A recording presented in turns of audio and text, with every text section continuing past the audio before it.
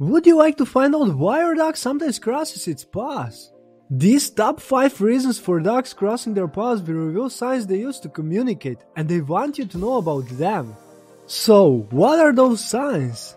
Before we begin with the list, if you are new to the channel, I invite you to join our family of animal lovers by subscribing and sharing the video with your friends.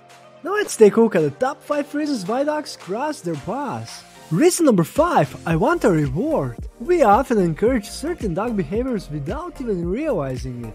If you've ever rewarded your dog after they cross their paws, they might want to receive that reward again. The reward could be a treat, cuddles, attention, and play.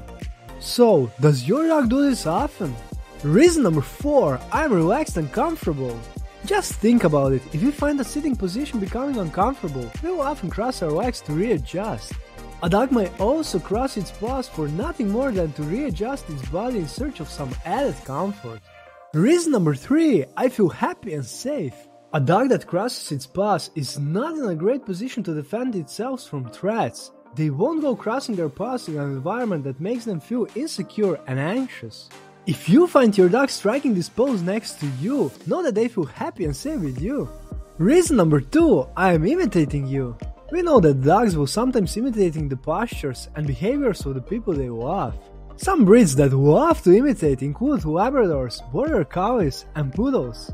So your dog loves you and might imitate you regardless of whether you reward them or not. And reason number 1, I want to tell you something. Dogs have plenty of tricks in their toolbox of non-verbal signs. Crossing their paws can often mean they are trying to tell you they want something. They could desire food, water, or attention. So if your dog is seemingly bursting with energy, has crossed its paws, and is giving you a look, you know what to do.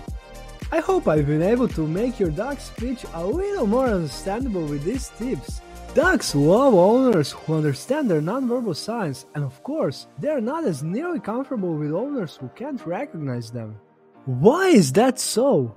It's the same as with people. To build a meaningful connection to somebody, we must first understand the language they are speaking, right?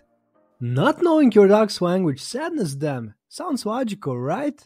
And if you know of any other signs dogs send us, please share them with us in the comment section below the video.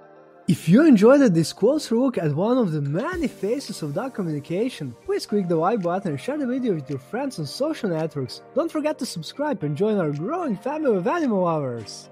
Would you like to see more? In the description, I have prepared links to the videos of the top 10 signs of dog communication, signs your dog loves you, hates you, and many more. Let's keep our pets healthy and happy. Bye!